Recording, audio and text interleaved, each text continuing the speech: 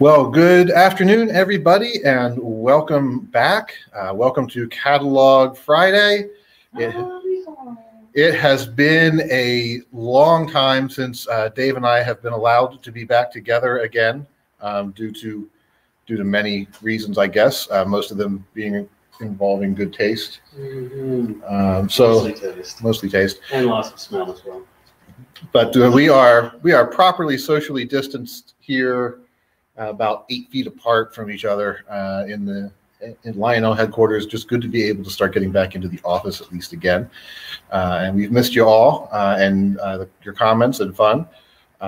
So obviously today's the big day, Dave. We've got the new catalog out. Hello. And as always, this time of year, we try and spend a little bit of time with you going through the catalog page by page, update you on everything that's inside there, as well as just give you some more background and talk about some things that you may not know from the catalog or that we need to clear up from the catalog. So we'll be doing a lot of that because of the amount of information we have to cover. I mean, this thing's a pretty good sized, thick book. We're not going to take questions during the show, at least not answering them live. However, whether you're watching us on Facebook or YouTube, please do ask questions in the comments section, and we will make Sadie answer them all later.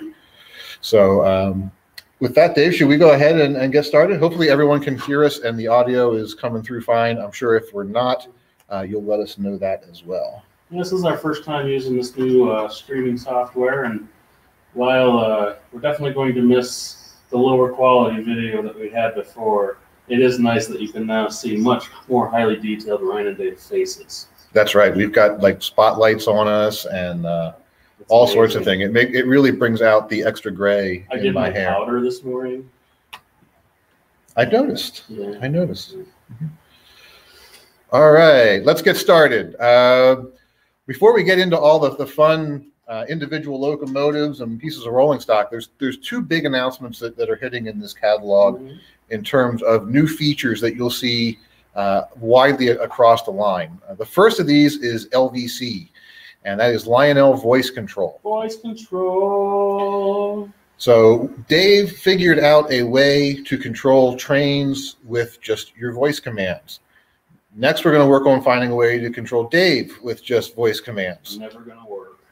But the train control feature works a lot better than the Dave control feature at this point. So this is live now.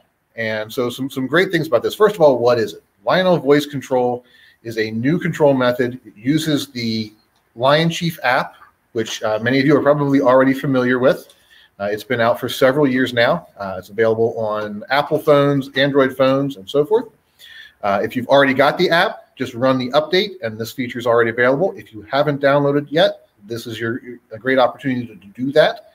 And what you'll do is you'll press the little orange button up there in the top corner that looks like a Dave shouting at you. And if you press that button, it'll prompt you for a voice command. You can tell the locomotive what you'd like it to do.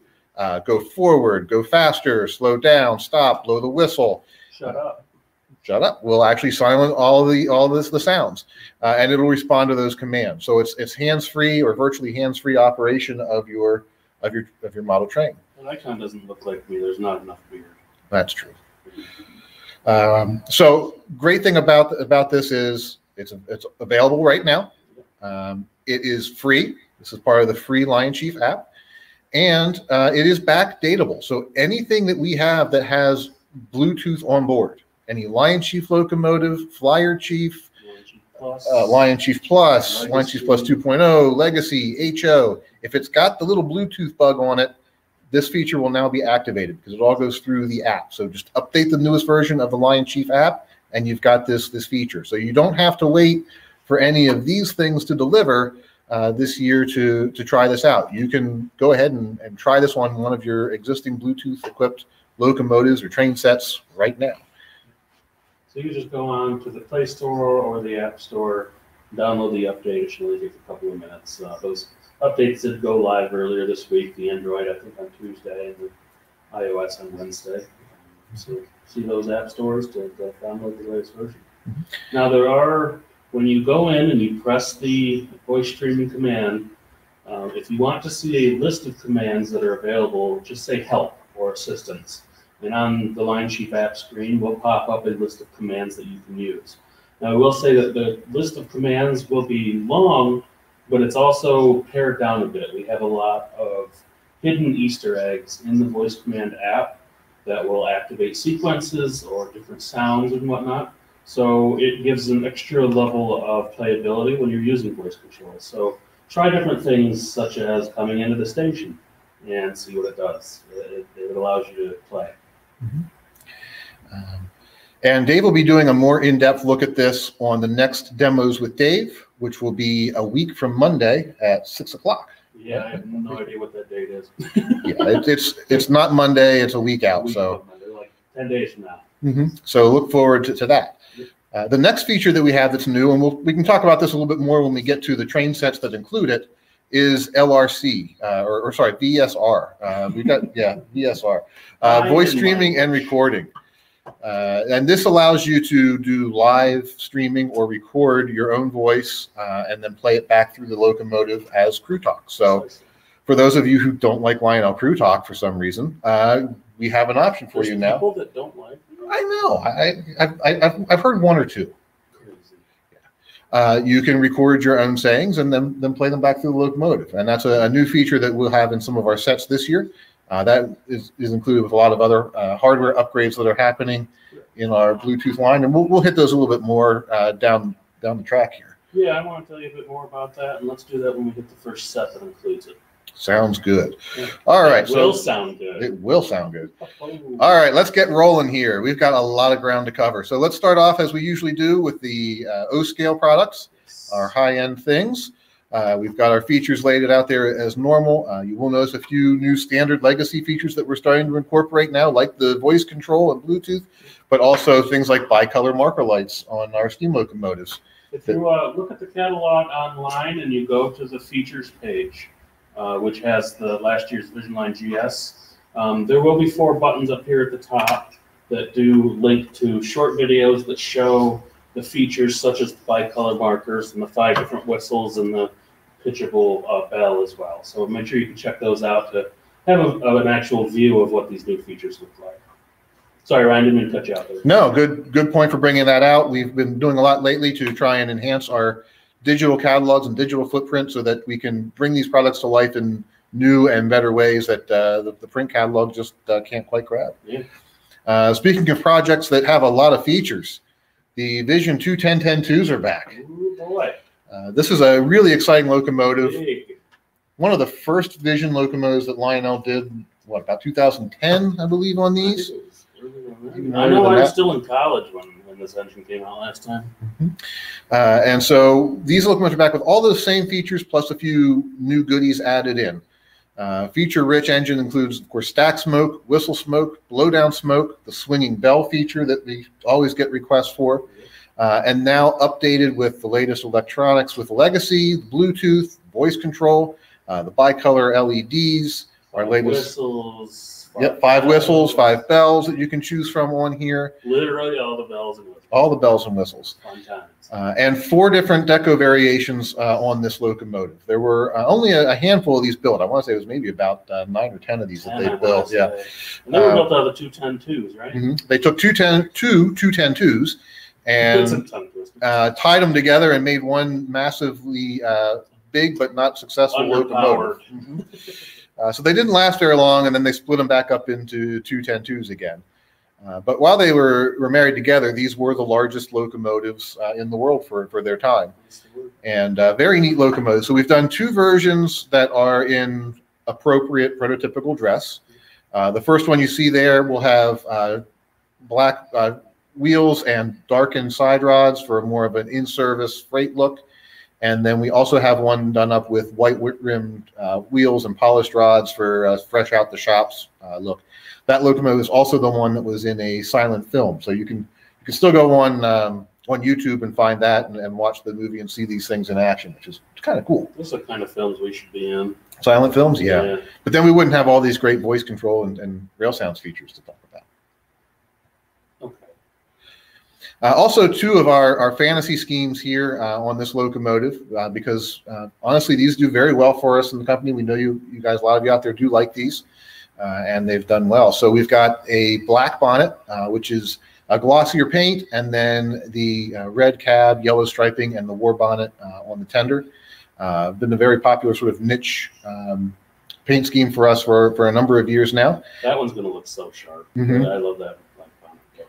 And then the Valley Flyer inspired version as well up there at the top of the page. And we'll hit the Valley Flyer a little bit more in a couple more pages. But this has some silver and yellow and red accents on it, and a really nice piece. Neither of these fantasy schemes is too over the top in terms of flashiness or gaudiness, but a nice nod to the Santa Fe and different things that they had. No, I will say, I know the question has popped up that in the text there's reference to safety valve smoke, and these will not have those. Originally, when redesigning this engine, the goal was to have whistle blow down and safety valve smoke, but the safety valve smoke physically couldn't fit simply because of its proximity to where the whistle steam is, as well as where the motor is in the back of this engine, basically in the firebox area. There was no way to pipe that smoke in. So we had to remove it from the features, and there might be a couple errors here or there to still call it out. But no, this engine will have 3 smoke units: the stack smoke, whistle smoke, and blowdown smoke. It's interesting this look when you think 210-10-2, you've got to have all sorts of room inside that. But the tiny boiler is so thin on this. It's no wonder the engine itself didn't work very well. Yeah, and I mean, it was even a challenge when we were turning this into having dual sound systems. It was even a challenge to get the 40mm speaker in the engine, simply because of how narrow that old boiler is. Mm-hmm. So that's another improvement that was made over the previous run then as well that we sort of missed over, is that you will have that stereo sound with the 3 speakers, which is really cool, especially with all the new whistle options that we have. It's been standard on our Vision engines and even some of our articulators lately to have the dual sound systems that really give kind of a Doppler effect to the sound system, as well as playing the appropriate sounds out of the appropriate location. All right. Next up, we've got some USRA Pacifics. We've actually got a lot of Pacifics in this catalog. There's some very specific Pacifics. Specific Pacifics, yes. Every railroad had these locomotives or some variation therein. So we've hit a few more varieties this go around and done some customization on these models in terms of smaller details, but also things like trailing trucks and tenders to give it a more family appearance wherever we could.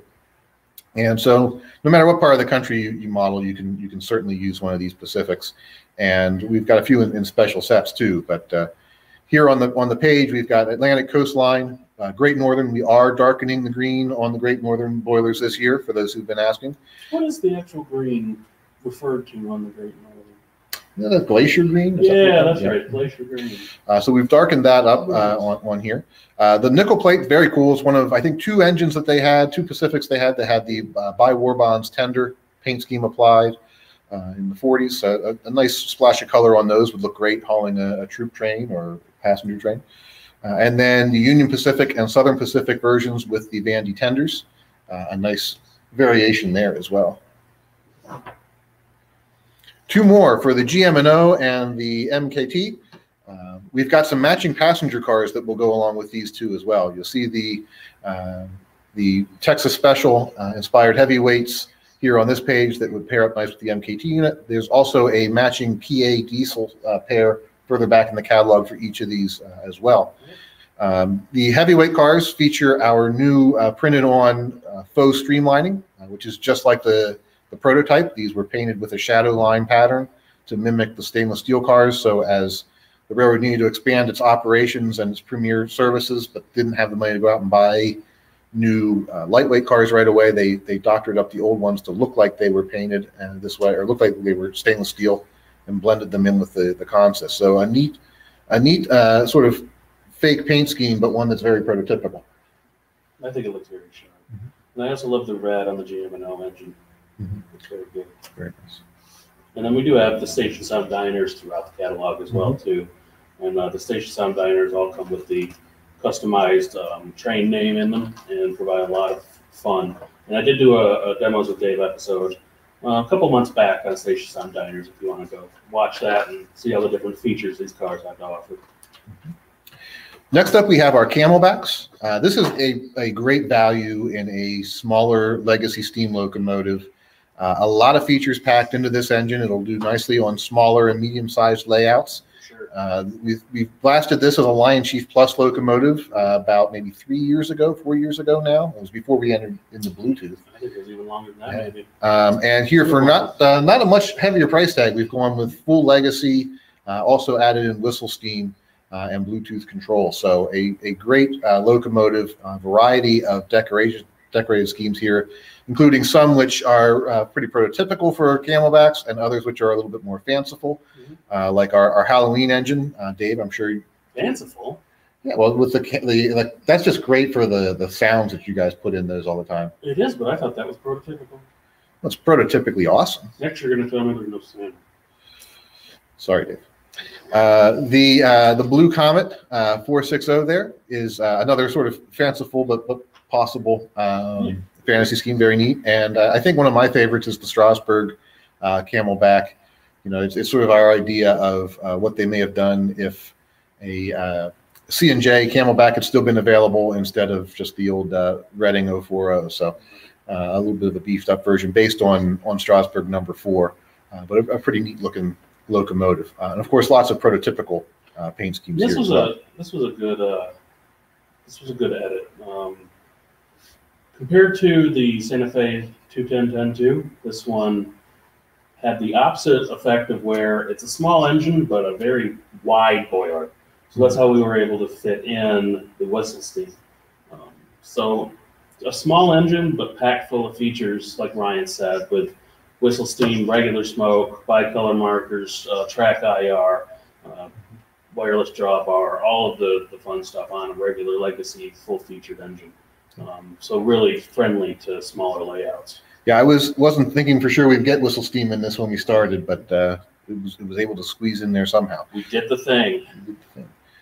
So just about everything steam locomotive-wise in here does have all these cool features. I think the only one that doesn't is the John Bull, which is pretty obvious why not. But we'll get to that in a little bit. Next up, we have the L2A Mohawk. This is the first time this locomotive has been back with whistle steam for sure. The last time we released this, we hadn't gotten to that stage in development on the locomotives yet. So an engine that has been requested for several times over. A lot of detail on this locomotive. It's a lot of extra applied detail parts from compressors and piping and so forth that stand off on the boiler, which is part of why it looks, I think, so nice. We've done a couple of different prototypical variations of the New York Central lettering on here. There will be a weathered version as well that we will ship directly to Harry Heike when they arrive, and then he'll do the weathering, and we'll get them back and ship one out. He always does a great job with weathering. We've got 2 fantasy schemes here as well, one in the two-tone gray, similar to the Niagara that we did a few years back, and then the Pacemaker scheme, which will be a really great match with the Pacemaker freight set that we have here. But we did want to do those all together in a set because we thought you might want a prototypical locomotive with that nice expansion set of cars. So we kept them separate. The freight set includes one of our new Vision boxcars, which we can talk about a little bit more as we get down some of the great features in that. A lot of sound features. 4 extra regular PS1 boxcars and a caboose. So match this up with some of the other Pacemaker cars that we've done in the past or others have done, and you can put together a really nice long string of these cars, which is pretty cool. Hey, Ryan, is it the 2790 on here that's the weathered version? I believe so, yes. Great. Yeah, that's the one there on the left side of the page at the bottom. And we've also got a New Haven version in there as well. They had some virtual copies of these locomotives. Very cool.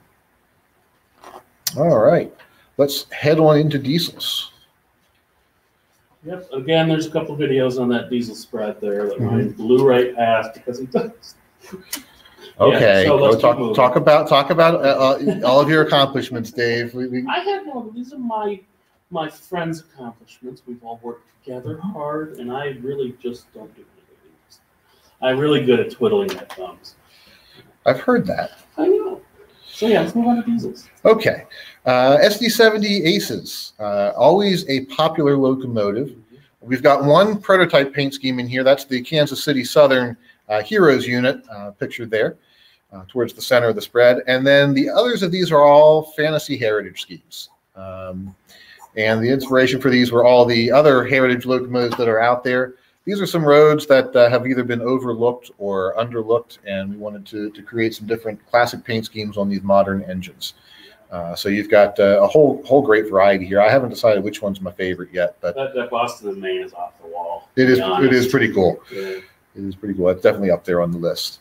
So these have all the same features that you've come to expect in these locomotives, including, as Dave mentioned earlier, 5 different horns in here now that you can flip back and forth and select in Legacy. PA, AA sets, some more great classic engines. We're not doing the B units this time, but just paired A units, both units powered. Both units, of course, your smoke and lights and all of that good stuff. The lead unit has sound. It has sound. We've got an MKT unit here, which would match those heavyweight cars or the earlier runs that we've done of streamlined passenger cars. New Haven and Cotton Belt. We've got next page over, some Delaware and Hudsons. These are probably some of the most famous of the PAs out there, and one that we haven't run in Legacy, I think, since the very beginning of Legacy. It's been a while. And so these will have a faux metal finish on the sides as well to give them a little extra shine. And we've got a great assortment there of matching 21-inch passenger cars to go with them. So 4-pack, 2-pack, and Station Sound Steiner. And these trains were running into the Amtrak era, so they were really around later on and had a nice long life and drew a lot of attention with the reuse of the old equipment like that. But just to clarify, Ryan, we won't be offering the B units on these ones this time around. That is correct. That is correct. The road names that we chose actually didn't have a prototypical B unit, so there was no prototype reason to offer them, and we decided because of typically when we do that, we don't see a high number of sales, right. So we held off on the B units. And another set here, we've got the Erie Lackawannas. This will be the Phoebe Snow passenger train. Again, 4-pack, 2-pack, Station Sound Steiner, and another great pair of PA2 diesels, PA1s. PA1s and FA2s, that's what we have. And GM&O. I just want to think we're finished. There's another SKU always around the corner. No wonder you guys hate me so much when it comes time to do code work. Oh, good Lord, it takes forever. Here we've got the GM&O PAs. We've got what will be the sound card, and this will be the Midnight Special.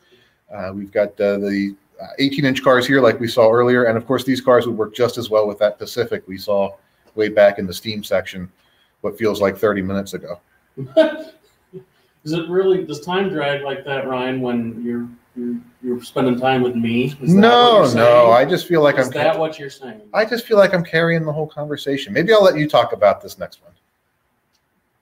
No, go ahead. All right, we got GP30s. This is a classic engine from the 1960s through the 2000s, and we've got a variety of paint schemes. Dave, I love that you show the catalog. You know we have it up on the big screen right now. 10 times larger than us. I'm actually just looking at the back. Okay. I know you like the Acela. We're getting there. You need to accelerate this conversation. So we've got some great new paint schemes on the GP30 this time around, including some of our patched jobs, a pair for BNSF in Santa Fe and Burlington Northern, and then a pair for CSX in the Chessie system and B&O. And the Chessie and B&O engines lasted well into the 1990s. The BNSF patch schemes or heritage schemes, I guess if you want to call them that, some of those lasted into the 2000s. There may even be a few of them floating around out there still today. So for those who model the modern era. And you want to know why I didn't talk. Yeah. Imagine I tried to say that. This is a great way to have some throwback paint schemes on your layout and still be up with the times. We've also got a cool pair of Reading and Northerns down there in the corner, which have that throwback to the old Reading paint scheme, which I kind of like. I think those are. But pretty much all of these were prototypical paint schemes, right? Yes. No. Didn't go too fantasy crazy on these. These are all prototype based. Did not need to. I mean, there's enough color here in real life. It's amazing. Mm-hmm. And so many different options on these. It'll be a while till we have to resort to heritage schemes on these. Oh, I'm excited for this one. Can I talk now? You may talk. You can take this one away. This is one of your pet projects. There's so much engineering in this. Oh, that's right. The catalog's still up there. You picked some great paint, though. I mean, there's a shark down there, right? It's not a tornado, but it's a shark at least. But anyways, the Veranda turbine, UP Veranda turbine. We have not run this engine since I think I was in ninth grade. I don't know, around in there. Back when you were just signing up for AARP. Pretty much. Pretty much. So, yeah, there's a lot of fake paint schemes here, right? A lot of fantasy paint schemes. A lot of that never existed. Great thing is, some of them look so cool, and you can run them on your railroad if you want, right? And if you don't like them, Ryan, buy the Union Pacific versions. Bam! So, like myself, I'm probably going to get that SP, even though they never had a Veranda turbine. That thing just looks like it belongs. Yeah, what we tried to do, for the most part here with our fantasy schemes, was to take the locomotive concept and put it on other railroads that may have had some similar success, or had the turbines been probably a greater success, maybe tried these features out a little bit more. When you think a locomotive that makes a ton of noise and burns a ton of fuel oil, the Alaska Railroad might be a good home for something like that. So it sort of made sense to us that they might try it. Or the Army. Or the Army, right? This thing's just going to look really cool, pulling along a troop train full of armored vehicles and things like that. Exactly. So we wanted to pick a few paint schemes that were plausible. Had this locomotive had some more success. But we do have two variations of the Union Pacific paint scheme that are correct. The only real difference on those first two there is the size of the lettering on the tender, because that's about the only thing that changed on them over their actual service lives. We did do a Greyhound and a contemporary scheme with the American flag as well. Sort of maybe one had been set aside for preservation in their heritage fleet type of operation, what it might look like still out there roaming the rails today.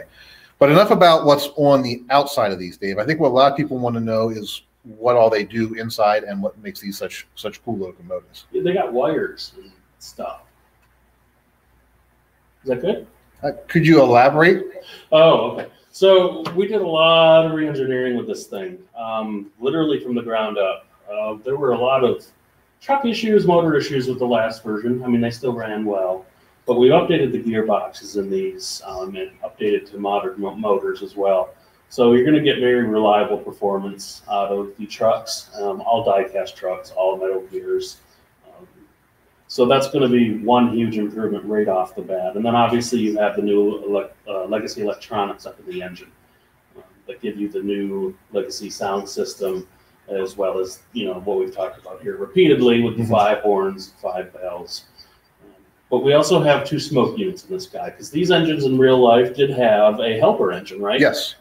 Right? It was a small diesel engine that helped them get moving and helped them move at slow speeds, right, Ryan? Correct. And then you had the turbine that kicked in. Also, if you were in the yards or closer to urban areas, they would often cut that turbine off for noise.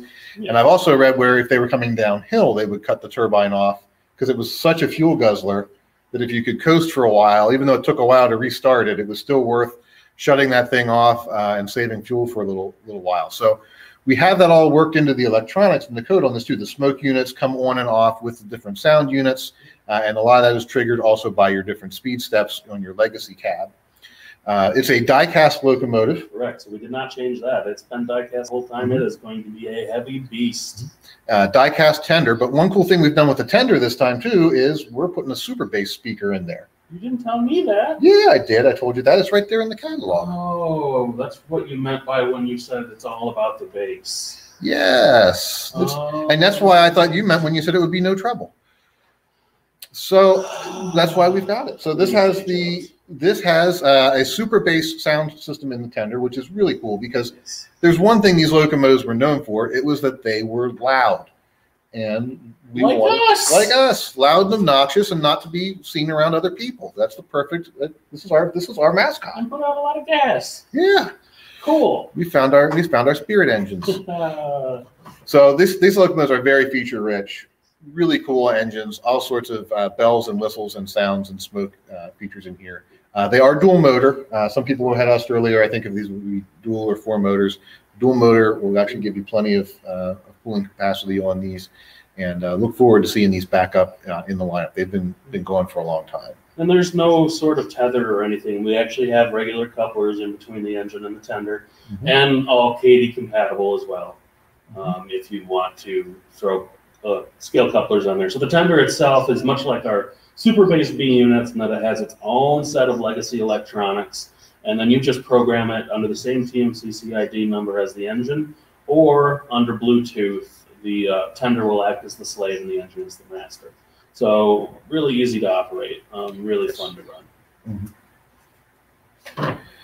All right, so from the beast to something a little bit more refined here, a little smaller. It's a beast. We've got our new SW8s. This is a new tooling variation based on our NW2, SW7, SW1200 series. This is the single stack version. Actually replicates 3 different prototype models that all shared the same car body, including the SW900. The SW600 was the third. But most of these are SW8s. A variety of prototypical paint schemes here, including our licensed cores unit, which can be found out there switching the beer cars in golden. And we've got some beer cars down the tracks for these that are newly tooled cars from last year. Some great prototype paint schemes on here, and some detail variations from unit to unit, as we've been doing with all of our new diesel locomotives, including the separate number boards on the B&M and Southern Pacific variations, different horns. In some cases here, we also have different walkway handrail arrangements, all based on the prototype and prototype photos that we have. These are single motor locomotives. But they are torque monsters. Yes. That's the great thing about these little switchers. In code, we do set them to run as switchers, which means they do run at a slower speed, but they're also geared very high. So the engine spins up at high speeds, which provides a lot of torque to the wheels, kind of like a Cass Scenic Railroad engine or something like that. Yeah, right? yeah. And also fixed pilots on these engines too, right. Which is a great thing. And scale coupler compatibility. All right, Dave, your next engineering nightmare. I was not kind to the engineering department in this product selection at all. See all this gray here? I started naming them Kunkel 1, Kunkel 2.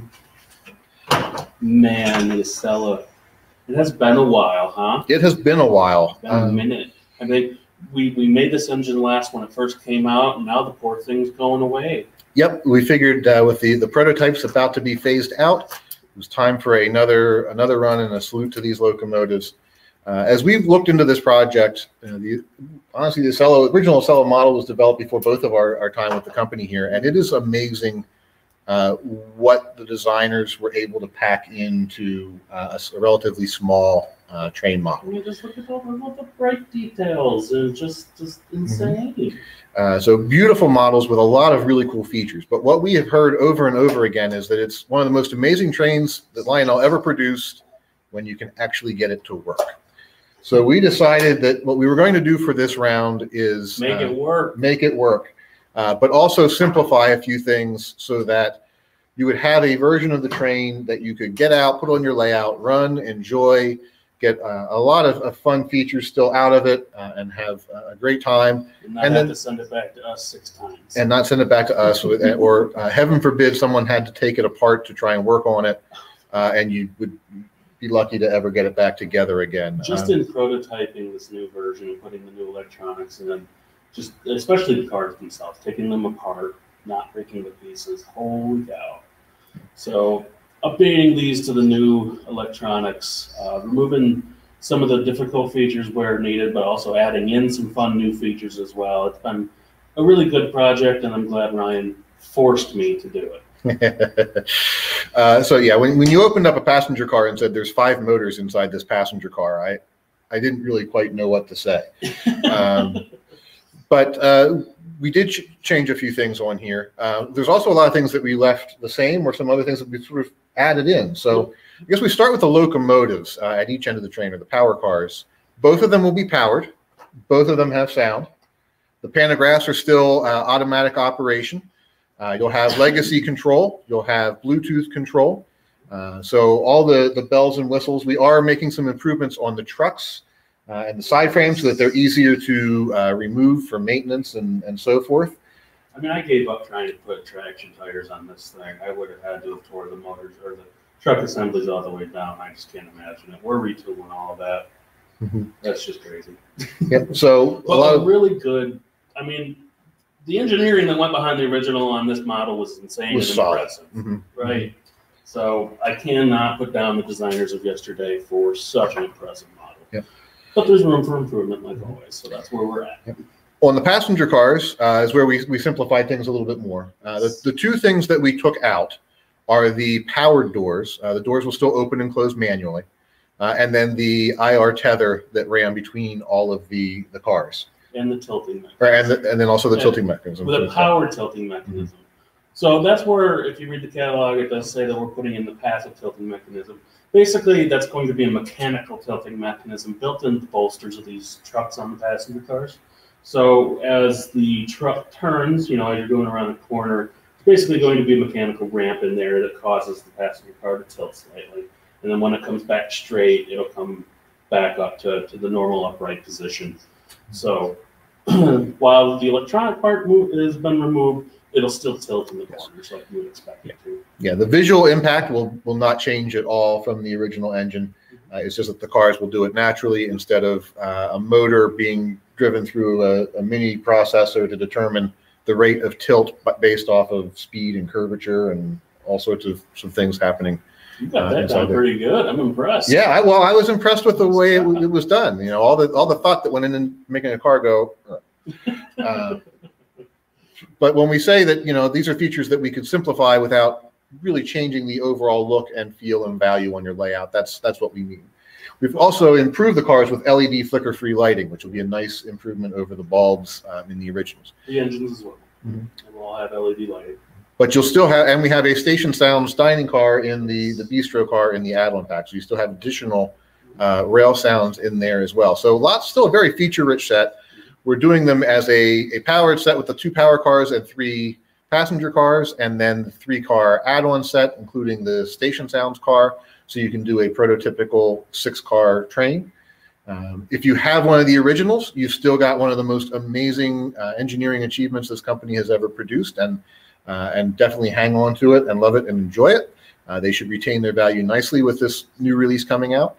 If you've always wanted a Nacella or always wanted a Nacella and just were afraid of all of the headaches that came with it, this is a great opportunity to add one to your roster that still delivers a lot of bang for your buck and should operate very reliably for you for years and years. Can I talk about a couple more? Sure, absolutely. There's so much in these things, right? So you did mention that both units are now powered, which is an improvement over the original. The original only had 1 unit powered, so now you're going to have 4 motors pushing this thing along. We want it to go fast. Right? It needs to. But we also have dual sounds in them now as well. So your trailing unit is also going to have a sound unit.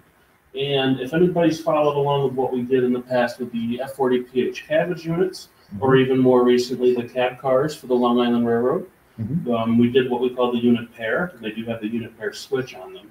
So when activated and you're running your Nacella, whichever engine is the one going forward is the one where your crew talk, horn, and bell will come from. So that way it's more of a prototypical end-to-end point train operation. And your pantographs will go up and down accordingly as well. Correct. You will have the option to do the pantographs automatically, so that your front pantograph on each unit will always be down, your rear will be up. Plus there's also manual switches on the engines under the hatch for locking them down, locking them up, or just turning them off completely, which is always a good thing to do if your layout has bridges, tunnels obstacles, cats, definitely cats. So that's going to be great. But you also will be able to use buttons on the legacy remotes to manually push those pantographs up and down. So it'd be great. Really cool trains. I'm glad that we're bringing these back and seeing them again. We've got a whole bunch of different paint schemes. Here on the page we're looking at now, we've got the current official Amtrak paint as they are today. We worked back and forth with Amtrak on this repeatedly, lots of revisions back and forth to make sure that each one of the blobs was just right, all of the data on the roof of the cars was right, and so forth. Then we also have the prototype paint scheme, or the sort of the original concept. As the Nacella was being marketed, Believe it or not, its original name was actually the American Flyer. So, oh, cool. yeah. So I thought that was kind of a neat nod to Lionel's history. Yes. And so we've done one that's inspired by those early advertising posters for the American Flyer train set. So this is a fantasy scheme in that it never existed on the rails, but one clearly based on the prototype and early advertising. And I actually think it's kind of neat with the blue sweeping up over the top. And, and it'll be great too. Brian mentioned the Station Sound Diner car, but we will be doing basically 100% dialogue, custom sounds and dialogue for the Station Sound Diner car. Mm-hmm. So it won't sound quite like the ones that we use in our 21-inch and heavyweight cars. It will sound like you're at the Amtrak station, right? Mm-hmm. So it'll be very customized. We're going to put a lot of effort into the audio. We're going to use a lot of the existing audio from the last run and also make some new stuff. Yeah. So I'm sure we'll take some of the clickety clacks out too, since 120 miles an hour on stick rail is not a good idea. I don't know. What are you talking about? All right, let's get into some of the fantasy schemes.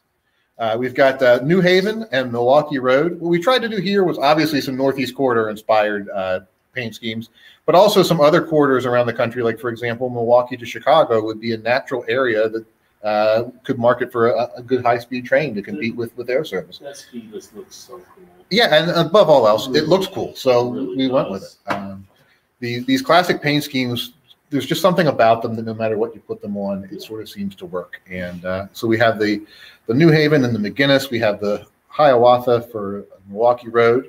We got a Union Pacific based on the M10,000, of course. And we've got a Acela version of a Penske Congressional, and then the Santa Fe War Bonnet. Maybe see in service in the Southwest somewhere, Phoenix area, something like that. I don't know if people like to work on a Penske line. I know it never does well for us, but I keep trying. And again, these are great options to have fancy paint on, and if you don't like it, you just buy the real one. All right. Okay, some more really cool legacy scale sets here in the catalog. We've got our nickel plate work train. The idea behind this was a complete section train. We broke it up into two pieces. So you get the initial set, which includes a legacy SW8, a flat car with a TMCC ballast tamper load. Operating. TMCC, all the features. Yep. A 8,000 gallon tank car, one of our sound equipped kitchen cars, and a bunk car. The kitchen car has, we did a release of these a few years back. It has freight sounds in motion, and when parked, it gives you the work camp at night with the crew coming for dinner. Cooking bacon. Mm-hmm. And then if you want to expand the train, there's an add-on 4-pack that includes another flat car with a TMCC speeder, a flat car with a load, engineering/tool car, and another bunk car. So you can put together a full 8-car train here. Of course, you could also add these in with, an operating crane or some additional flat cars and box cars with tools and parts, maybe some ballast hoppers, gondola full of rail. Really get to work on this set. Mm-hmm. So this is a really fun train with a lot of character. And some neat details to it, and a lot of value with the operating speeder and tamper that you can take off the flat cars and run around, or put them on and have a really cool load. Yeah, for sure. We can talk more about the tampers and speeders coming up. Yeah, we have those available separate sale and some other road names coming up. Okay, two great Pennsylvania passenger trains here. We've got the Asa Packer. This was one of the Lehigh Valley's first attempts at a sort of streamlined operation. It was a very semi-streamlined train. They added some extra panels to a locomotive and refurbished and repainted a 4-car passenger train. These were done by the same designer that did the Milwaukee Road's Hiawathas, and he seemed to borrow from the orange and black look a lot. Yes. But it's really cool looking train. This is not stylish way. Yeah, and very popular on the Lehigh Valley too. This one, the locomotive here, does have some extra panels added to the USRA Pacific, including one on the below the smoke box on the pilot that fills in that space, which will give it a really cool look. And I think a lot of people enjoy this one. Included in the 4 cars here is also a Station Sounds diner, so you have that in the train as well, and you've got the full prototypical 4-car train all in the lead set. Then for a more modern excursion, we have the New Hope and Ivyland excursion train with a GP30 in a really cool paint scheme on this. When we saw that one, we really wanted to do it. And since we had just tooled up the new 72-foot, 18-inch passenger cars, perfect companion to this. So we added 4 of those here in the set, the ex-Reading cars that are common on that line. And so you have a nice prototypical train that anyone who's familiar with the southeastern Pennsylvania area is probably familiar with the NH&I. And these new cars that we made turned out very nicely too. Very nicely detailed. All right, the 1926 Cardinals train. So this is a cool train that has a neat little history on it. It lasted for 2 days. It made basically one trip from New York to Chicago and back. Did it play baseball? No, different Cardinals. Yeah, these Cardinals played for a higher power. Oh, the church Cardinal. Yes. For the church. That kind of car. Yeah. You're lying to me. And the New York Central painted had a full 7-car passenger train painted up. They used 2 Pacific locomotives to pull it from New York to Chicago. They were, of course, glossed up, given some extra trim on the running boards and so forth. And then the full train of Pullmans was repainted in cardinal red paint. Most of the cars came from Pullman. The dining car came from the New York Central, so it retained its New York Central lettering. But that nice red, cardinal red paint on these, I thought, looking at the history of the train, it's a great story, a neat chapter in railroading, and had to have been a very beautiful train going down the track. So I wanted to add this into our lineup, and it seemed like a good fit this year with all the other Pacifics that we've been doing. Sure. So 4 cars in the set, 2-car add-on plus a station sound diner to do the full prototypical 7-car train.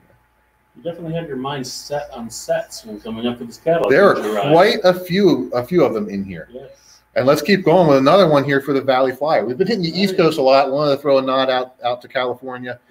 Here we have the Santa Fe's Valley Flyer. This is the one that will go great with that 210-2. If you really wanted to go nuts, get that 210-10-2 on here and pair them up, would look really cool together.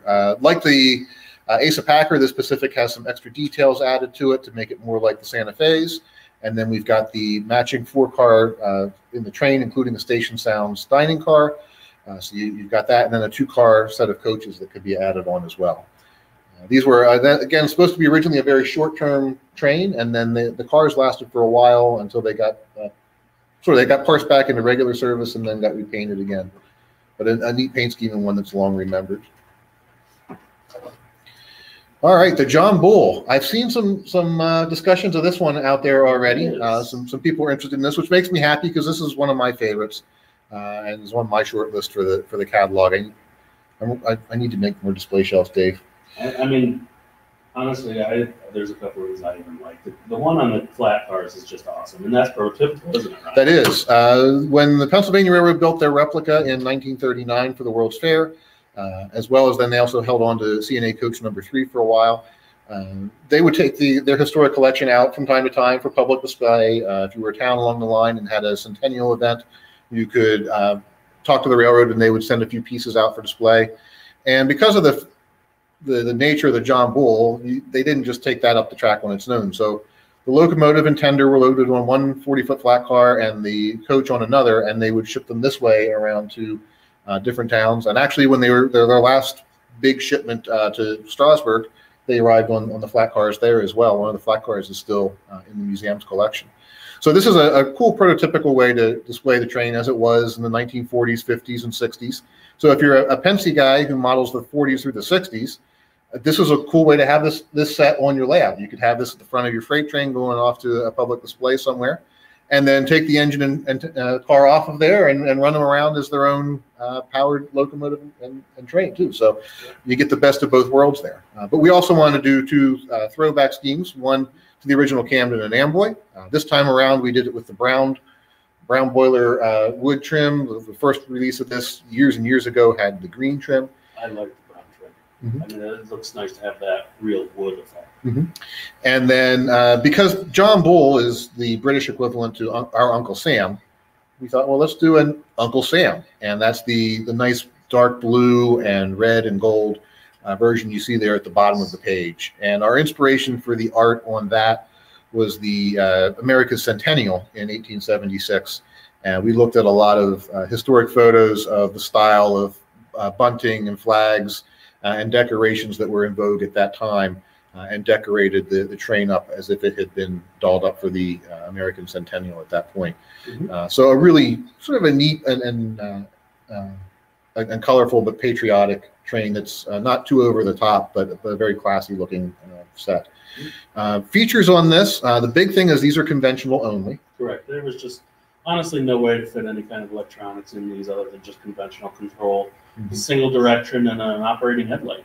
Yes. When we say there's no room, there is no room. The motor for these is in the tender. All right, actually. So if we thought the 440s we did last year were tough, I mean, this is taking it to a whole nother level.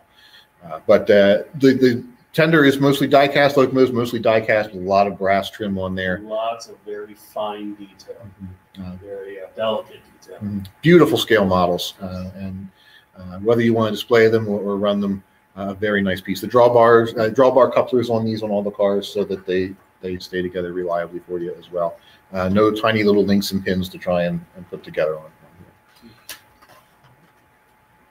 Okay, getting into some rolling stock. Go from Little John Bull up to this big ski train. Really good ski train.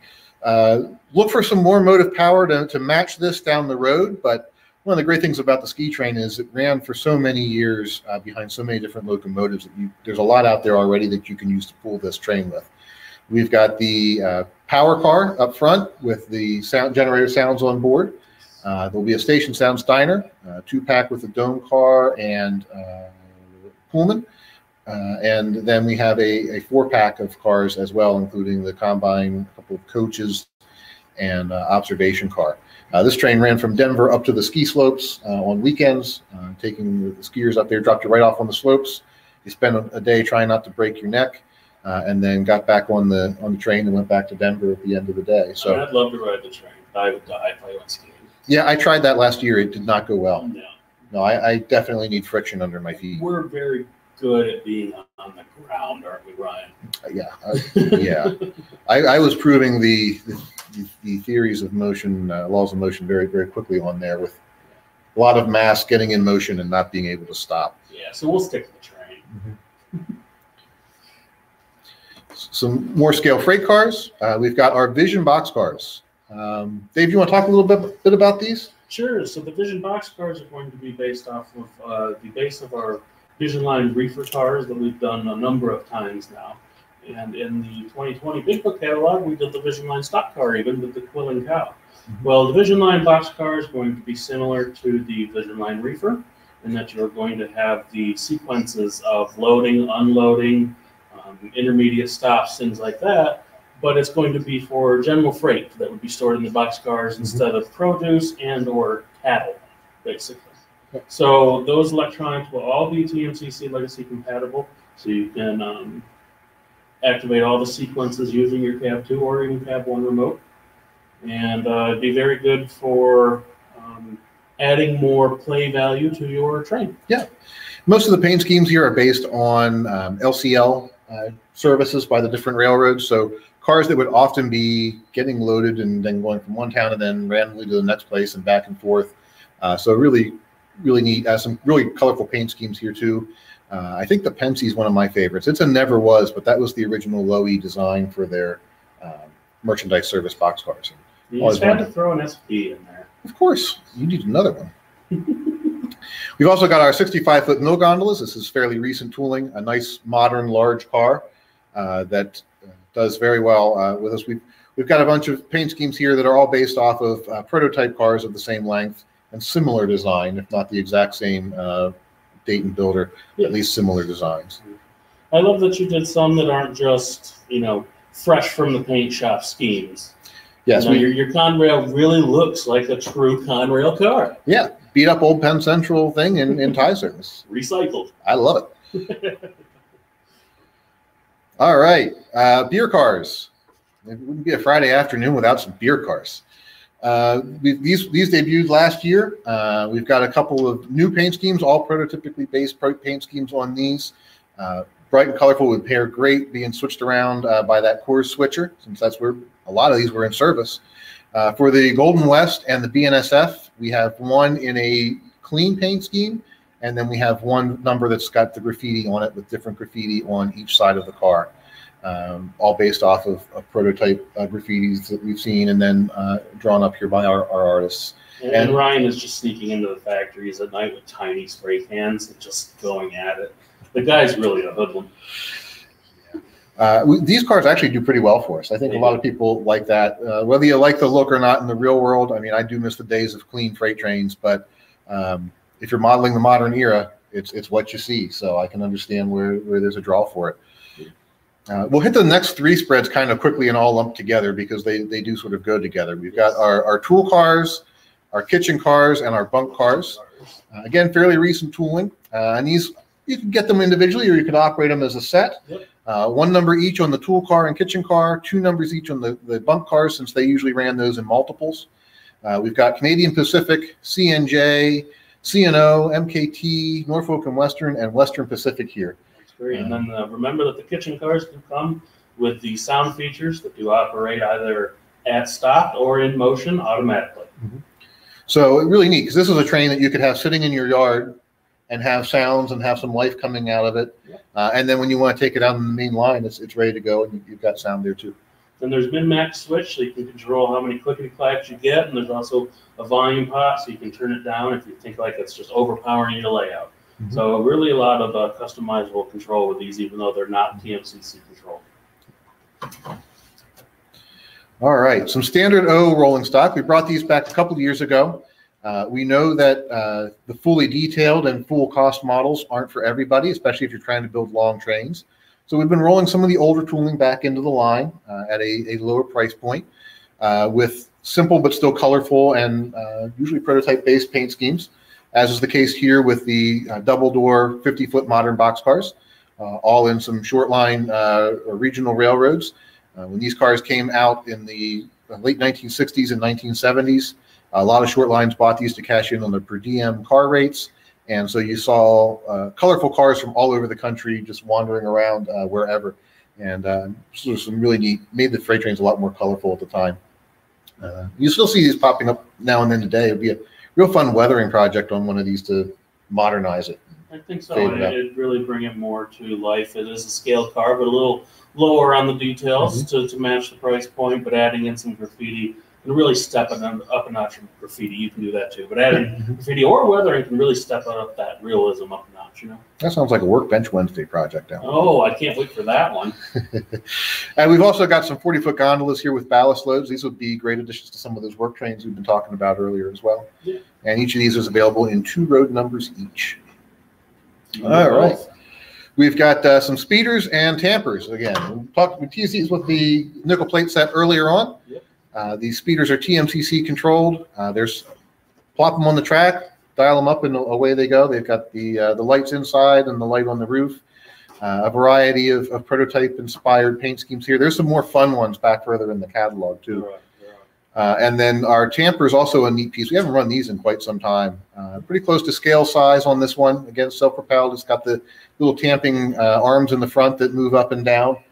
These would be used to pack the ballast around the ties as they leveled and graded the right-of-way with track maintenance. So a neat little piece. And they have interior figures. They're illuminated cabs as well as lights on the outside as well. Just a lot of fun addition to your layout without a lot of space. Yeah. All right, let's head into the traditional O-gauge world for a little bit here. There's some new stuff here, isn't there? It definitely is. We've got some great new features to talk about. We won't go through all the details because we've been through it a number of times before, but we do take some time here to explain in the catalog the features of the Bluetooth app, the universal remote, and then the differences between our basic Lion Chief, Lion Chief Plus, Lion Chief Plus 2.0, Legacy, so that you have a sense of what the standard features are with each. And of course, again, voice control and voice streaming. So many options. Mm-hmm. Starting with our new Lion Chief Plus 2.0 locomotives, we have our Baby K4s. This is, as the name implies, it's the sort of a Lion Master version of a full-scale K4. Yes. Lots of the same level of detail and overall look, but shrunken down in proportion to make it 031 curve friendly, and still a nice value in the locomotive. So we've got 4 different paint schemes here, or variations. We've got one in the 1920s era striping. We've got the always debated, did it exist, red version of the K4. And it exists now. It exists now. Actually, I stand firmly in the camp of it existed. You may all now debate on YouTube amongst yourselves. And of course, because it's mandated by the Pennsylvania State Charter, we've done 1361 and 3750 as required with every run of a K4 ever. Which we've done them once or twice. Mm-hmm. But the great thing about these LC 2.0 engines is the new electronics that we came out with last year. So you have not only Bluetooth control, but these are also controllable with TMCC. So you can use Cab 1, Cab 1L, or Cab 2 remote, and run these under TMCC mode using the Cab 2 remote. So you have full motor control, electrocoupler, stack smoke, as well as the lighting controls. And these also come with the 5 different 5 different whistles and 5 different bells. Now they all have different pitch levels. Right? Correct. Right. All right, and we've got some LC 2.0 diesels here as well. We've got the RS3s, and then back from the last catalog, still showing again the GP7s. Yes. So if you were familiar with our older Lion Chief Plus locomotives, you know what these are like. Good, actually pretty close to scale proportions on these as well. Actually, yes. On these 2 locomotives, and just enhanced now even further with the Bluetooth and LC 2.0 features that Dave just mentioned with the steam locomotives. Correct. All right, Thomas still on the line. I don't think we've got any new Tomi in the catalog this time. All right. As we highlight here, we will start moving through some of the pages where we have some repeat things. We will gloss over a little bit faster to keep things moving along. But let's stop here for a minute with Toy Story, because this is the first where we can get in and talk about our new voice streaming and recording feature. VSR. So one thing that we are working on right now, and have been working on for some time now, is upgrading our Bluetooth. In 2017, we launched our Bluetooth products using BLE 4.0. And while BLE 4.0 is now being phased out in favor of BLE 5.0. So we're doing the same thing. And in moving to BLE 5.0, our electronics are going to have more ability to expand into what our products can do.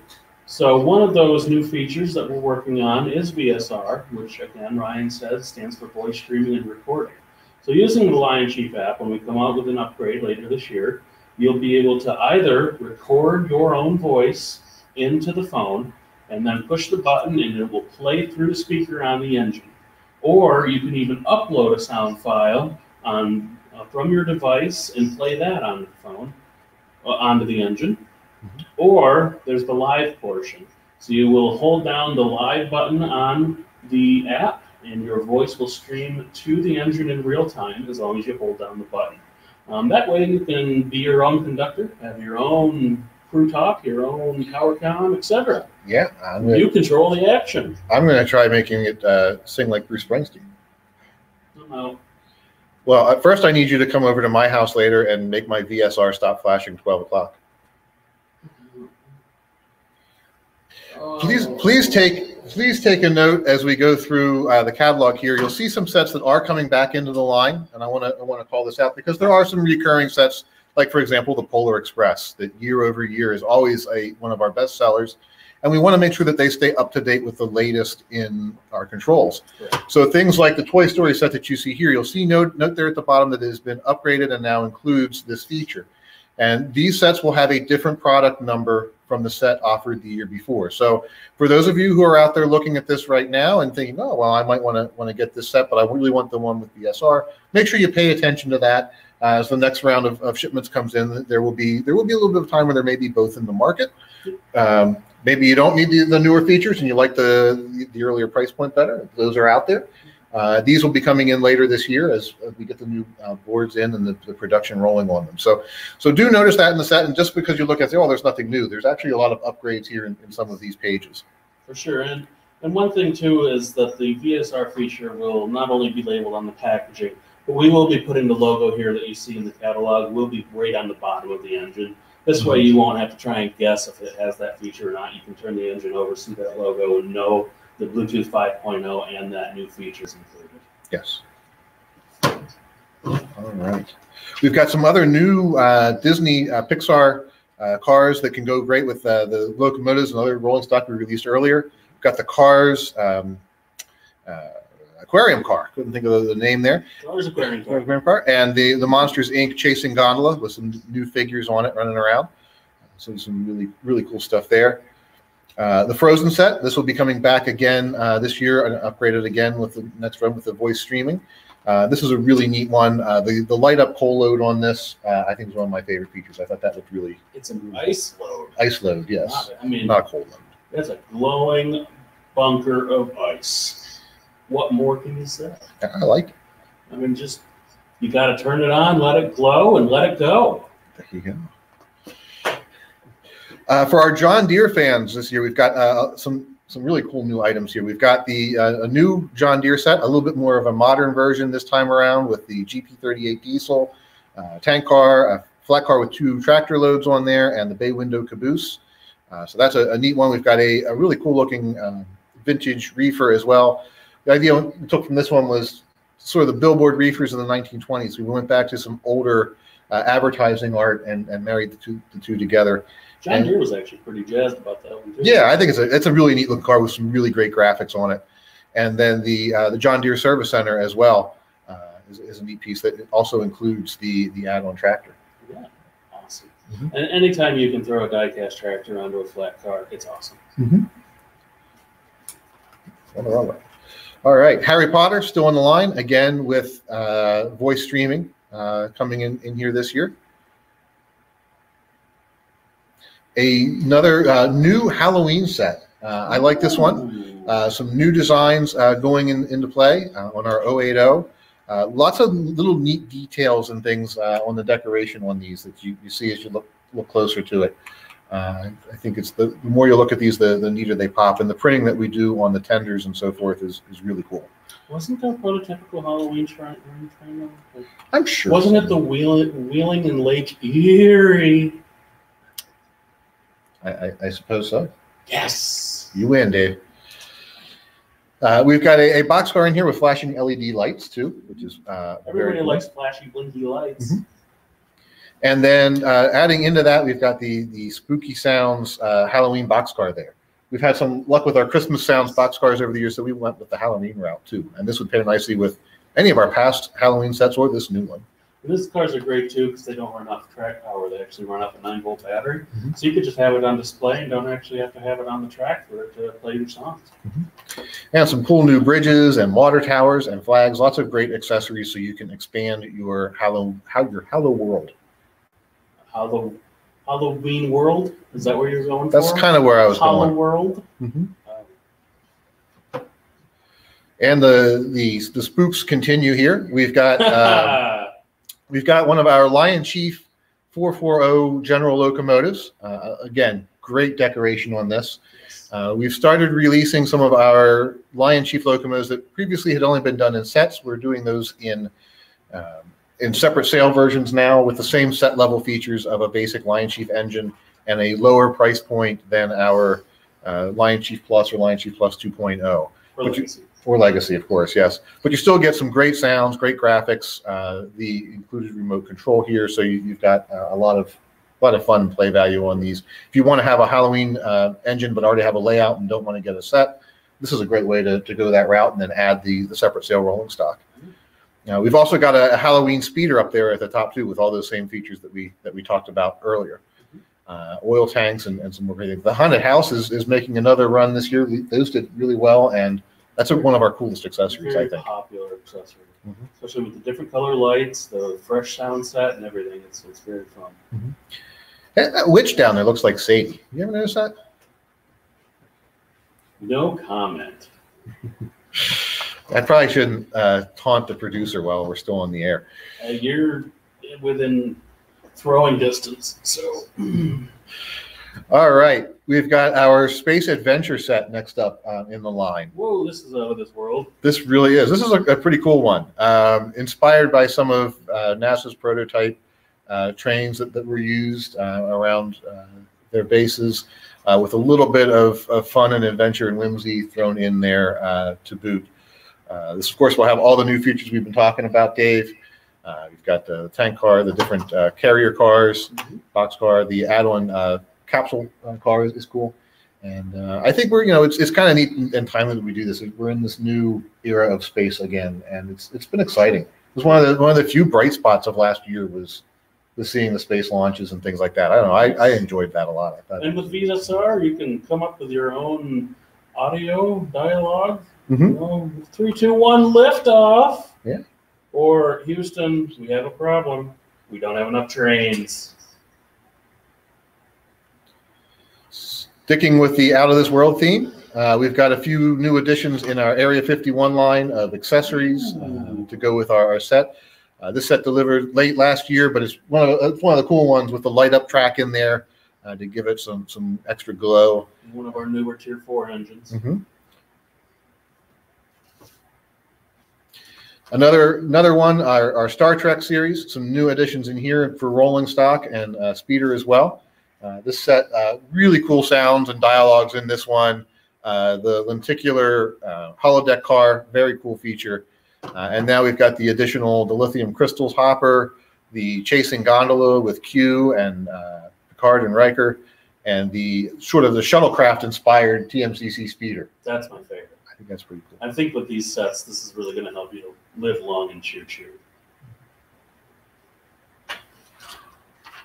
The jokes aren't going to get any better as we do this longer, guys. I hate to disappoint you. I don't know if I can do that. That was amazing. We've got 2 new cars in our Captain series as well for Voyager and Deep Space Nine. So if you've been collecting those, some great graphics on all of these cars. Oh, and I'm definitely up to triple. You are up to triple. Always up to triple. Some additional accessories to go with our Anheuser-Busch trains. These are still available. I really like the separate sail car that we did in the Mint car. It's probably the closest thing I've found yet. The prototype for that car, the display car, it's probably the closest thing I found in the real world yet that actually looks similar to our Mint car. So I thought that was pretty neat. We were able to actually find that. And some additional reefers here as well for those who've been collecting the Billboard Reefer series. This has been a fun license for us, and one that I think we'll still see some continued growth and fun with. Oh, for sure. All right, 2 more new sets. The Chesapeake and Ohio Freight set was debuted in C2. That'll be delivering this year, so we brought her back around again. And also a great Kansas City Southern modern set with the Tier 4 and the modern freight cars and the great Southern Belle paint scheme. This one should be really popular. I think that's one of the most beautiful paint schemes out there on the rails today, personally. And just one thing to notice here in the catalog, the KCS set does have VSR, as you can see the logo there.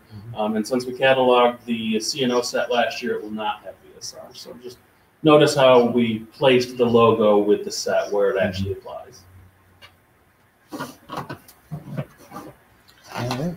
Adding on to the 120 set that we started last year, we've got another flat car here with a hand car added.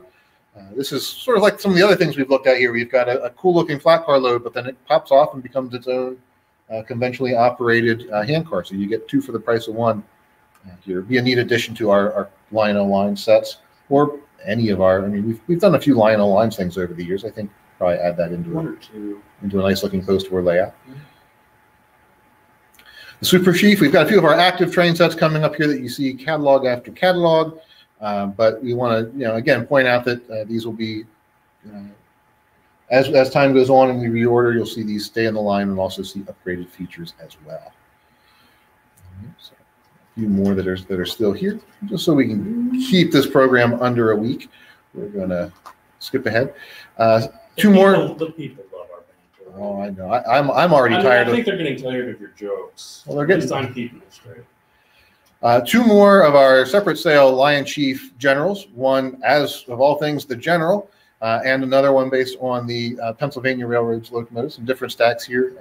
nice deco, some great work on these. They'll be very, very well received, I'm sure, and still some of the 080s in the lineup. Great value in these engines.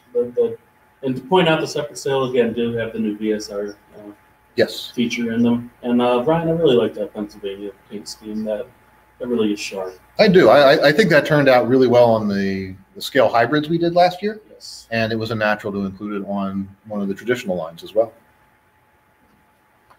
For the diesels, we have 4 new U36Bs in the lineup here as well. Again, standard Lion Chief features, our new VSR and LVC on board these. Santa Fe, UP, Seaboard, and CSX. So some nice different color schemes there. And still a few of the GP38s available as well. Okay. This one's really cool. We did this car in American Flyer a few years ago, and I'm glad we got it into the line in O-Gauge. The Road Runner and Wile E. Coyote chasing aquarium car. Really cool piece. I like this one a lot. And when you're done, an anvil falls on it. Some great new additions in the Batman line too here as well. Another fun aquarium car we've added into the lineup. And what railroad shouldn't have the bat signal on the searchlight tower on there someplace? All of them should. Mm-hmm. Continuing with our Ford and Chevy license, this is where Dave and I can duel it out a little bit. One of us is Team Oval, and one of us is Team Better, and I won't say who's who on that. But we've got go around and around and wear a bow tie.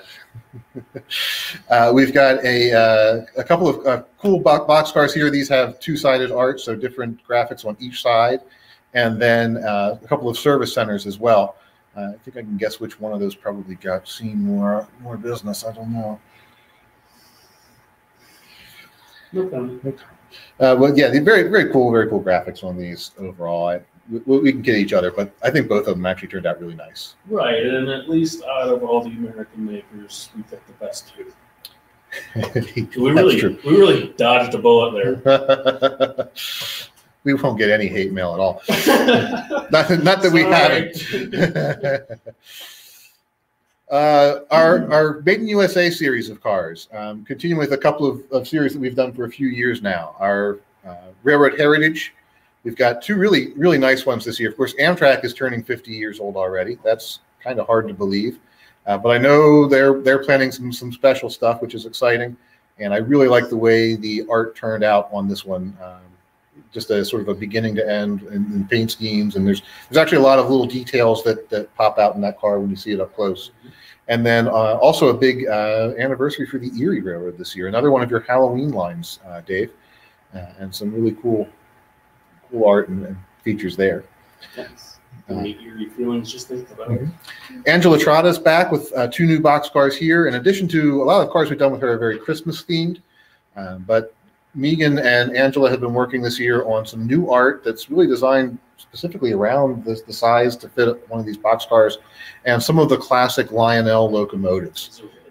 So yeah, these do have a great look to them. So you've got the Hudson and the Santa Fe F3s there. I mean, it's kind of hard to pick 2 more iconic Lionel locomotives to start off with than those.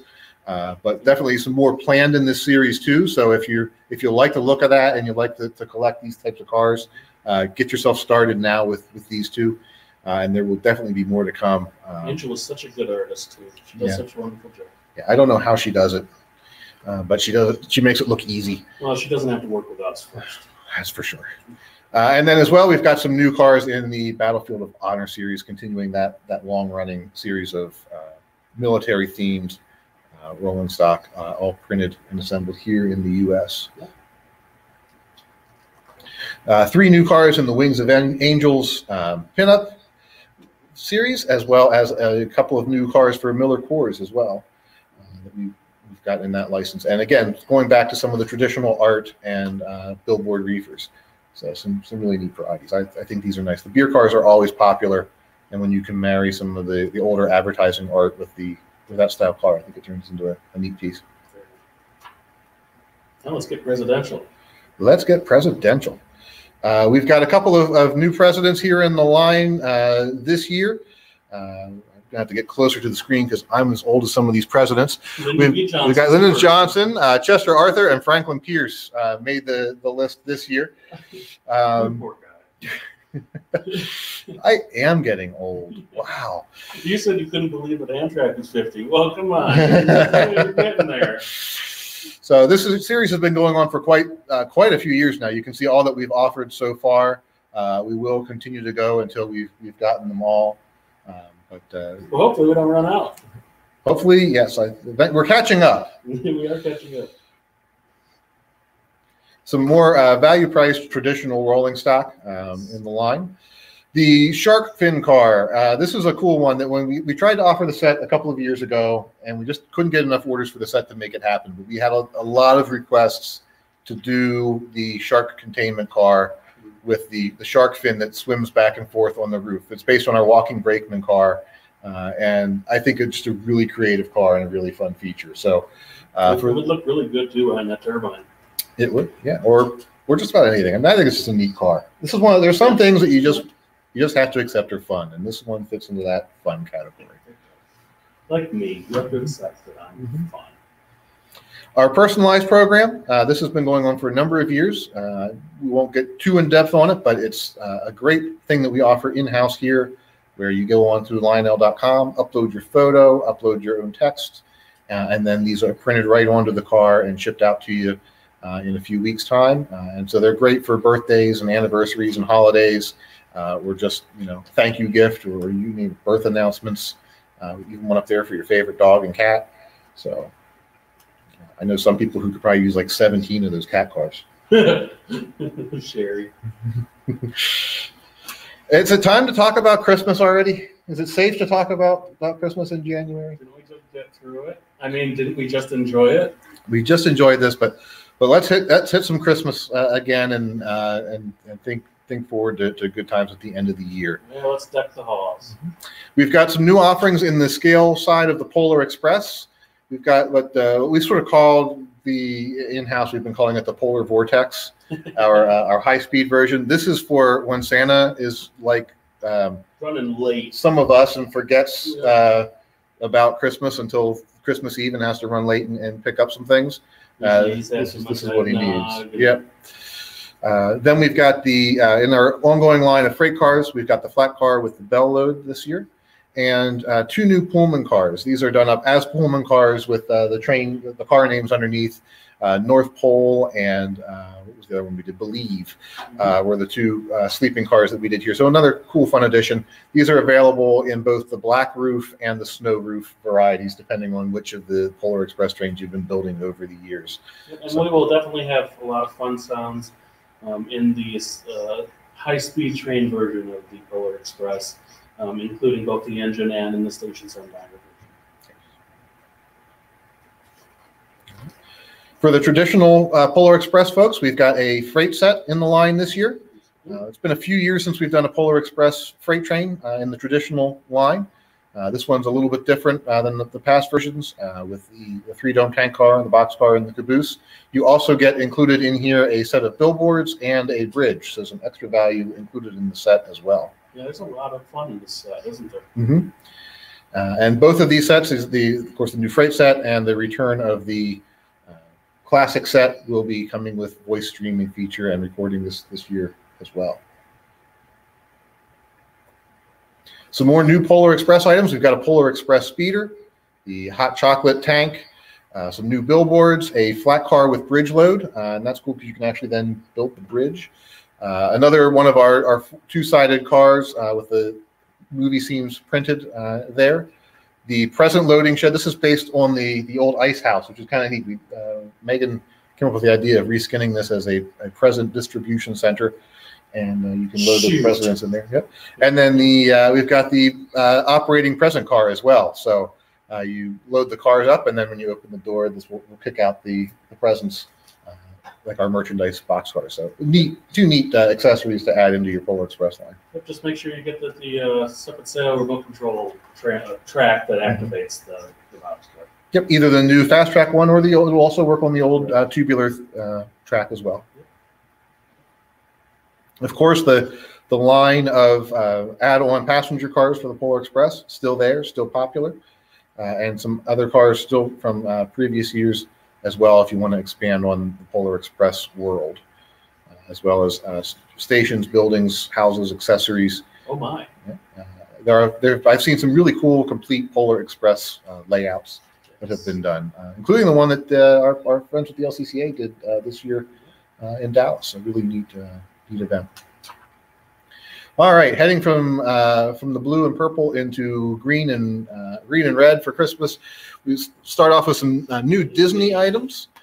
We've got the present car up there with gifts inside, and another one of the bridge cars. A really cool piece there to continue to expand on the Disney Christmas set.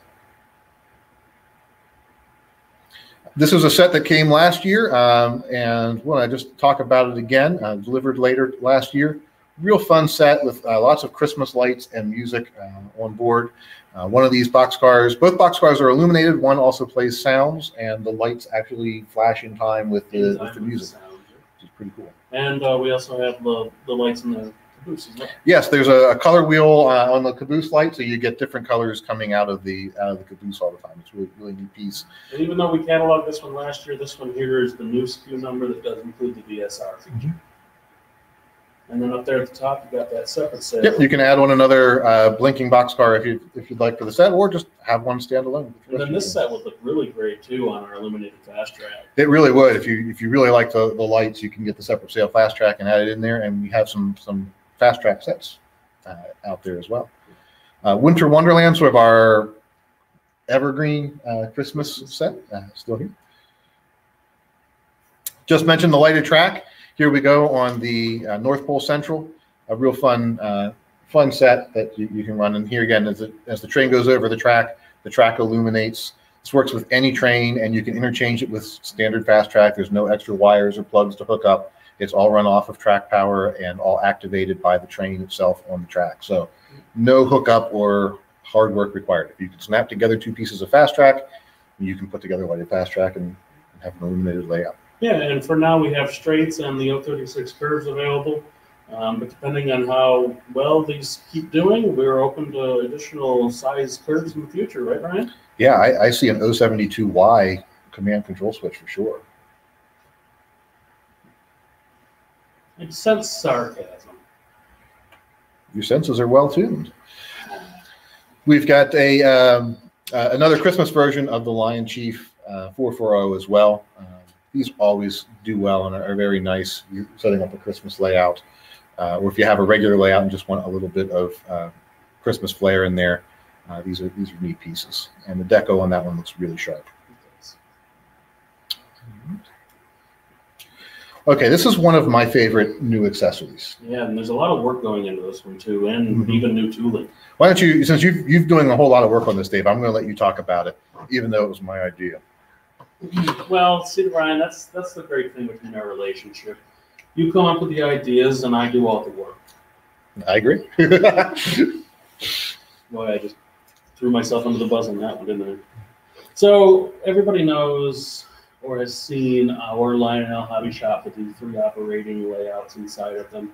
We brought that back a couple of years ago, and we thought, hey, let's try to make a smaller version. So the small round layout that you see in the regular hobby shop, we've taken that and we're adopting it to this smaller building.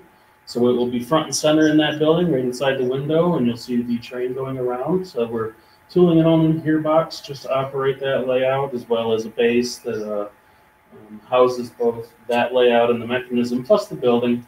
And this will be in PEP, so you'll be able to plug this into the plug, expand, play track sections, or even the separate ones that you can plug into your accessory transformer.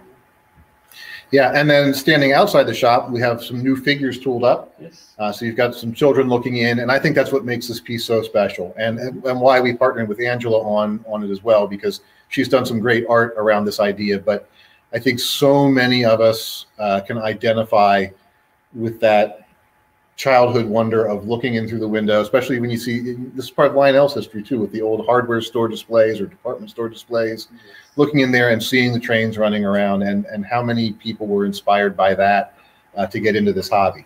And so that's just a really cool piece and a nice sentimental piece. And I think this is going to bring it to life in a new way, and should be a really it definitely nice takes piece of an operating hobby store onto a smaller layout with a smaller footprint compared to our normal hobby shop.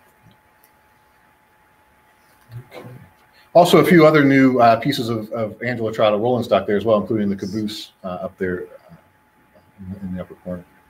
And all the art that we do on those, of course, she does, again, custom for these pieces so that they fit right. All right, some more Christmas rolling stock. A lot of operating stock this year, too. We've got our annual Christmas car. We've got our annual Christmas music car. This has become an annual event now with new sounds each time, which is pretty neat. The candy cane carrier, the Christmas dump car, and then this is a neat one, too, the light up Christmas tree flat car. Years and years ago, we did a car with casks on there, radiation casks or something like that, with a nuclear power plant accessory. And this is we went from radioactive materials to Christmas trees. I think that's a step in the right direction. But these will be cleanup. Yeah, light up Christmas trees. These will be new molds that will sit there on the powered rails and light up as you go around. And then another one of our hand cars on a flat car cars with this time with the snowman and Santa on the hand car for a Christmas theme. Pretty neat. Some more great new accessories. We've got a traditional Christmas version of the present loading station with our SledX express service. One of your really fantastic puns. No, that one's all Trip. I got to give credit to Trip on that. But I do like it. I think he did a nice job. It's so bad, but it's good. Mm-hmm. And that's why I thought you came up with it. Yeah. And then we've got the operating merchandise box car there as well. We've got the house with Santa on the roof. Hopefully, might make some tooling and design changes in that one over the coming year. The Santa Watch Tower, which is neat. And then the log cabin too. Can we talk a little bit about that? Because that's when we put some sounds and things in there. Yeah, and we did catalog it last year, right? But this one will have illuminated light, but also a red flickering light inside to simulate the fireplace. And the light will be in sync with the sounds that is also included in this accessory. So you'll have the sound effect of a crackling fireplace that goes along with that LED, as well as other log cabin-ish-esque type sounds. So this is a good accessory building that you can use with your PDP and on your layout that adds a little bit of sound and light animation and fun. Yep. And if you've got a smoking accessory somewhere on the layout, you can get some of the new log cabin scent that we'll be doing this year for our smoke scents. Also down there, we've got some new figures as well for Christmas. These will be the same figures. Some of the same figures will be used on the window display as well, but we'll also have those available separate sale if you want to position them around town. Okay, and some more classic Christmas still in the line here, some great operating accessories and so forth. The covered bridge, which still has those lighted Christmas tree lights around the top too. They don't always show up as well in the catalog, especially on a small computer screen. But, there's reflection. But they're there. Okay, and then we get into some more accessories outside of the world of Christmas. Some neat things here. We got our return of our classic searchlight tower, a Lionel Cohen's towing version of the garage, which we looked at a little earlier. We've got some more oil tanks, including the Lionel Ale tank, which is neat. And then and the T-Rex, which is a fun graphic we've done on a few tank cars over the years.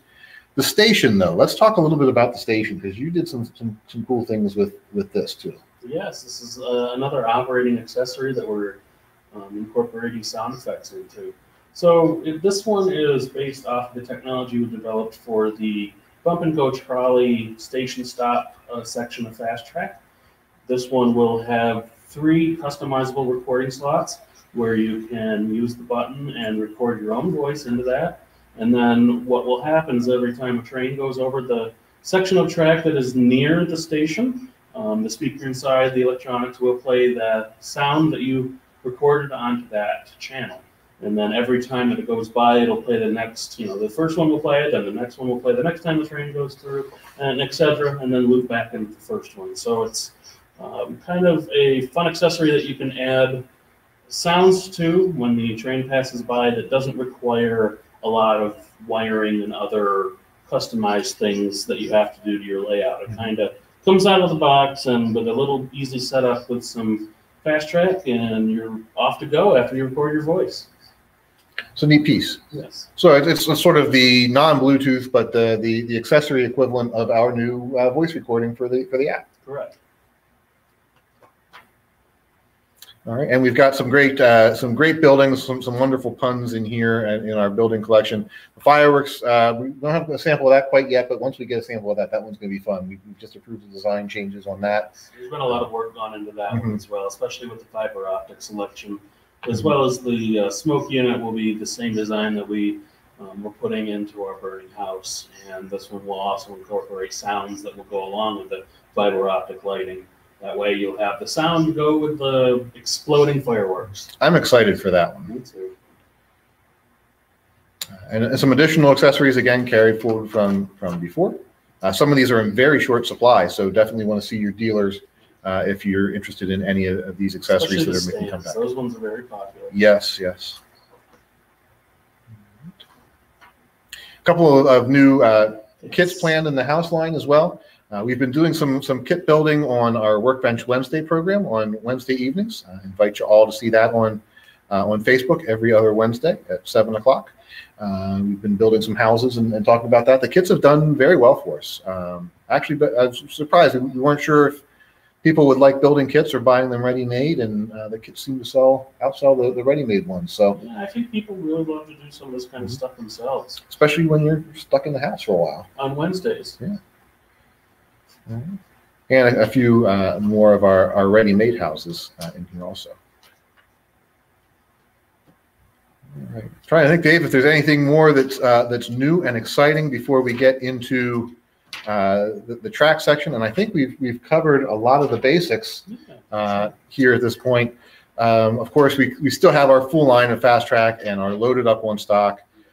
We have our conventional and power supplies and Legacy is still available. And one exciting thing is the 153 IR will be coming back soon. Yes, we just saw the prototype for that on your engineering table. Yeah, and that's approved and about to start production. It's been a few years since we had those, and it'd be nice to get them back out there for people to activate their accessories.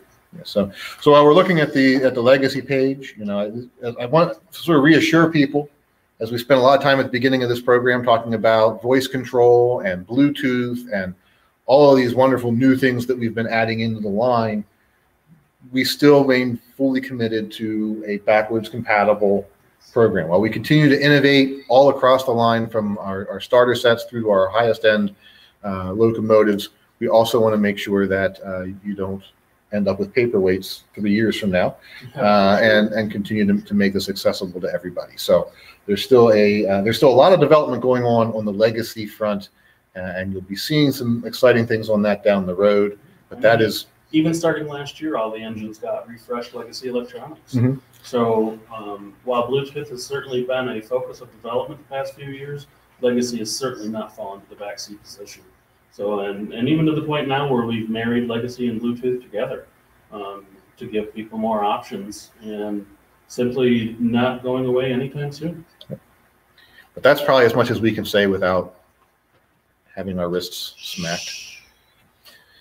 So I think we did it, Dave. I think we did it in under 2 hours, which is pretty good for us. Long? I feel like it's only been a few minutes with you, my best friend. I know. Well, it's my witty and charming persona. So now we will be doing the Flyer catalog a different day. Yes. For those who are looking for American Flyer, it's Flyer's 75th anniversary. So we have some fun things planned in there and a great anniversary catalog. If you've got the current catalog in print, you just turn the book over and you've got American Flyer on the backside. So we're trying. We would have done Flyer today, but we haven't figured out how to rotate the cameras yet so that the catalog wouldn't be upside down. Plus, after an hour and 40 minutes, you guys are probably tired of us. Yes, so we will focus on Flyer and give it its own show and its own attention as it deserves.